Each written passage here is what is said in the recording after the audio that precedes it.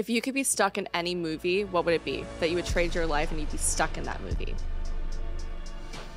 But does it mean that I have to have the same storyline as the characters, or just... You would just be with all the characters, you'd be in their world, you'd be invested in part of that. What would you pick?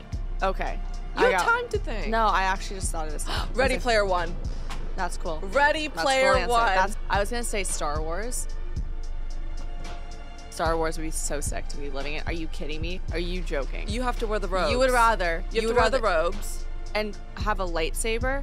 And also get shot at all the time. No, that's not true. I'm gonna be a good person. No one's gonna shoot at me. Or any Nancy Meyers movie. Those type of very whimsical.